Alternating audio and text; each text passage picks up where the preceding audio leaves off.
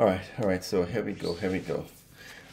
So this question is a question about minimizing packaging costs, and they give us some key pieces of information. The first key piece of information is that we have a capacity of 136 cubic inches, and we have a surface, well, rather a cube, or this side is x, this side right here is also x, but the height is y. And so we have this cube right here.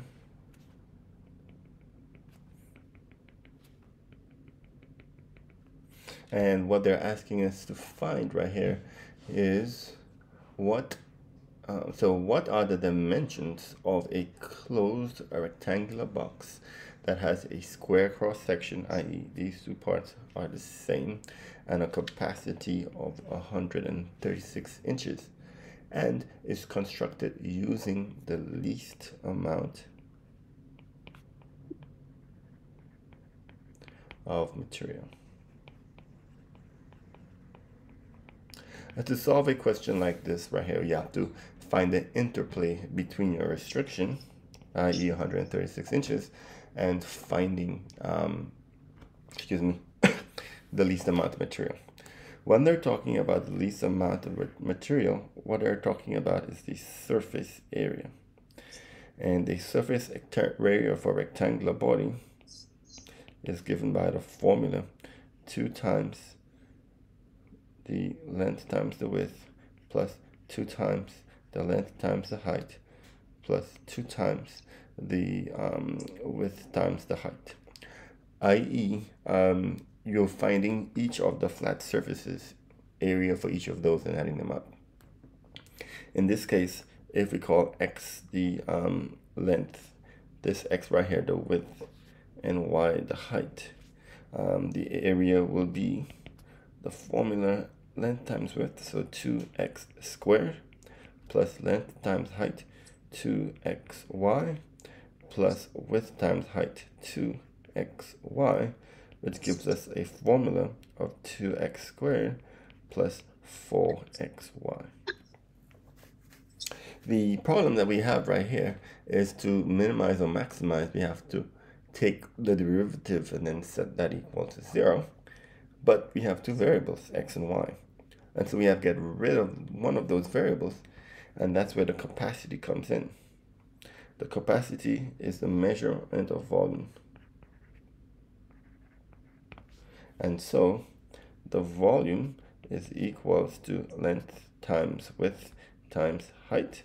And so that's going to be x times y, which is going to be x squared y. But we have the restriction, i.e. we know what the volume is, and that volume is going to be 136 cubic inches. And thus we can solve for y. If I divide by x squared, I get that y is equals to 136 divided by x squared. So now that I know this for the value for y, I can substitute it into the area that I need to minimize, and then I can solve that equation. So the old area formula used to be x squared plus 4xy.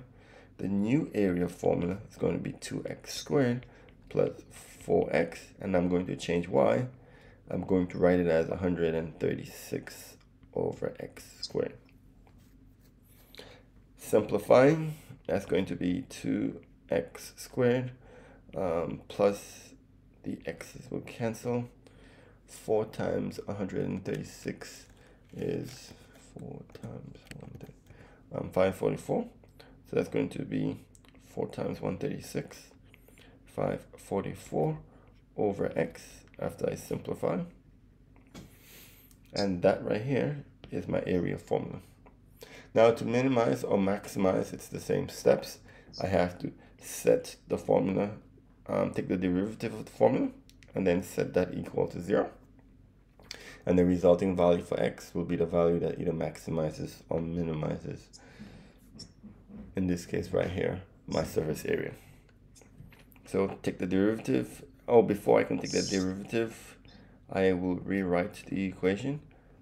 5, 4, 4x to the negative 1. So a prime is going to be 4x minus 544x to the negative 2. So that's going to be 4x minus 544 over x squared. And now I need to set the answer, the derivative equal to 0.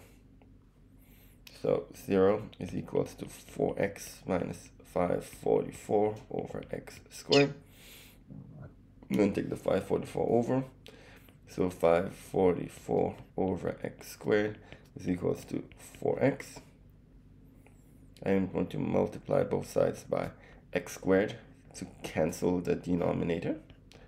544 is equals to 4x cubed. I'm going to divide by 4.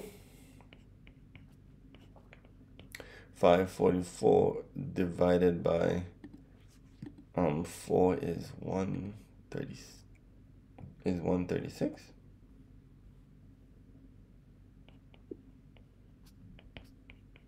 And then I take the cube root. And the cube root of 136 is 5.14 approximately.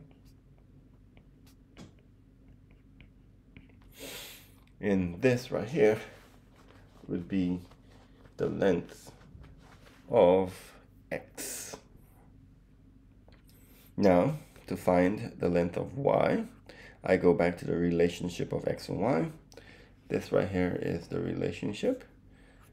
And so y is going to be equal to 136 divided by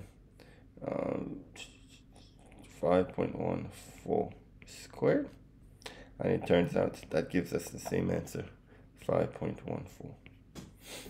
And so it turns out that the most efficient packaging is a cube, where x and y are the same. All three sides are the same.